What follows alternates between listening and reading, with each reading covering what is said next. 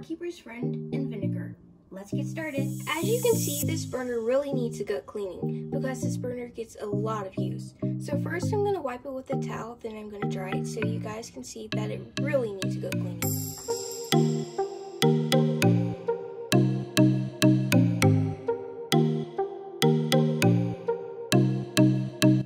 See? First I'm going to add an even amount of vinegar on the burner.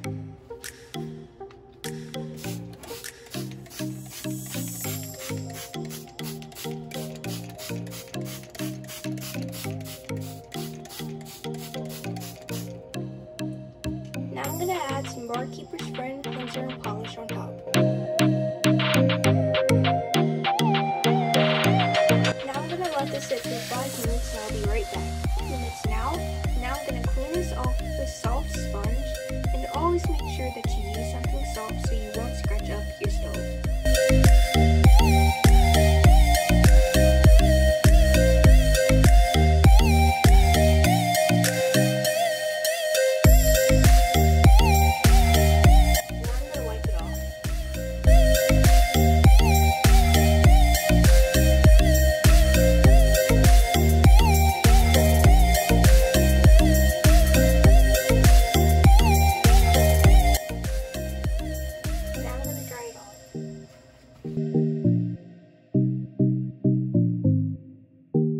That's it, guys.